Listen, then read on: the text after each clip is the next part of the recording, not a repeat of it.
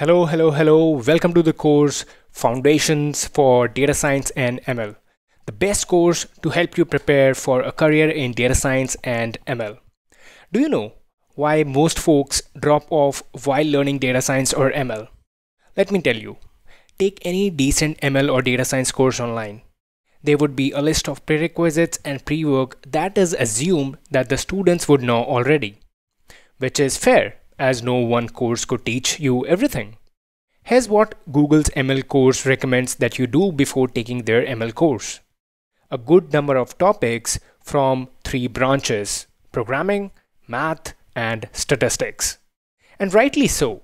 The first steps to learn data science or ML is to be well versed with the three main pillars of data science and ML, which is basically the essence of this particular course. In this course, you start right from the scratch. You're not only going to cover every topic from the Google's list, but also learn how these topics are applied in data science, both computationally and programmatically.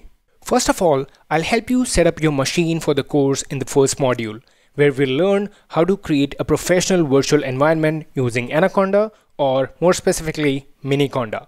Then you'll see how to work with Jupyter Notebooks, as that will be the tool where we'll write all of our Python code, not only throughout this course, but for most part of your career in data science or ML.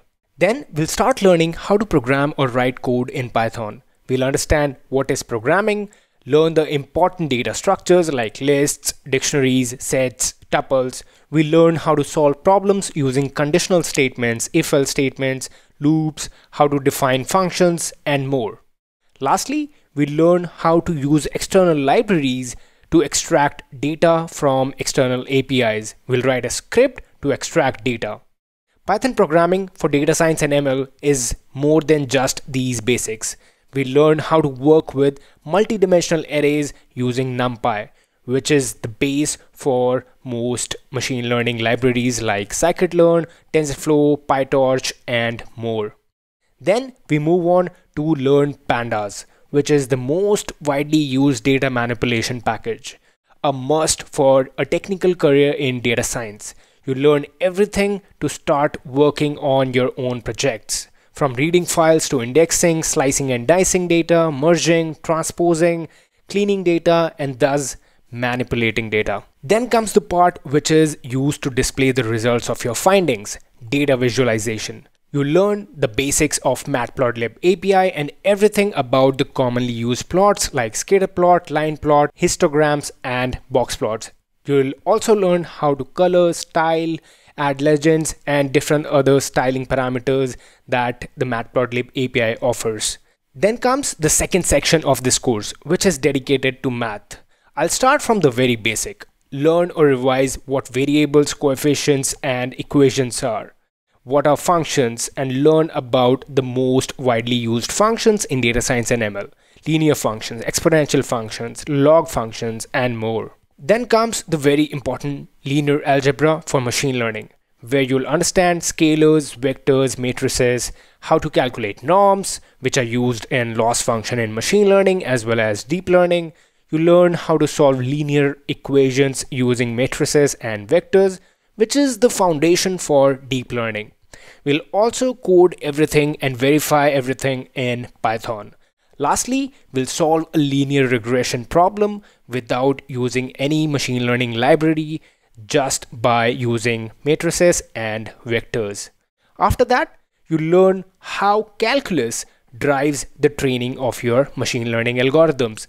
We'll start from limits and derivatives, learn how to compute derivatives of common functions. We learn the chain rule, which is used in backpropagation. We learn how the gradient descent algorithm works and how partial derivatives help us compute those gradients. And then at last, we'll train a linear regression model using gradient descent right from the scratch. Finally, we reach the very important pillar of data science, which is statistics. Now, statistics is a must in every data profile. You learn the estimates of location, which is like mean, median, estimates of variability, standard deviation, variance, and probability, conditional probability, and you will further dive into different types of statistical distributions to describe your data and also quantify uncertainty. Lastly, we'll code and verify the central limit theorem. Phew, that was a lot. This course will give you a good solid base which you can use to go in any direction in data science. Building these foundations should be the first steps to learning data science or ML, because that decides whether you have the ability to solve challenging problems in data science or not.